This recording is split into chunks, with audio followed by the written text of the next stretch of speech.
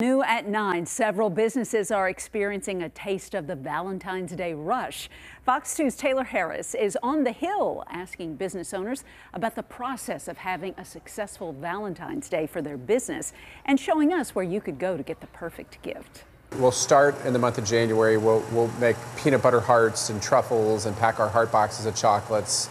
But really the big business is like the day of Valentine's Day. The Chocolate Factory has about 75 employees that start production at 4 a.m. to produce their freshly made strawberries. Normally it takes 3 people to cover one production line, but for this special day, it takes 16 people. You know, the strawberries come in fresh, and then we have to clean them, cut them, dry them, and then all of that has to happen before the 8 o'clock production shift starts. Every day, the factory goes through 2,000 pounds of chocolate. The massive amount of strawberries allows the factory to create a variation of Valentine's Day sweets. Walter Knoll Florist has rooms filled with deliveries and pickup orders ready to bring joy on this special day. We have plenty of beautiful roses, and I got them in a lot of different ways. I got the traditional red roses, but I have some that have stripes on them that are kind of neat. Prepping for the big day takes longer than what you would think. Oh my gosh, we prepped for this starting last year.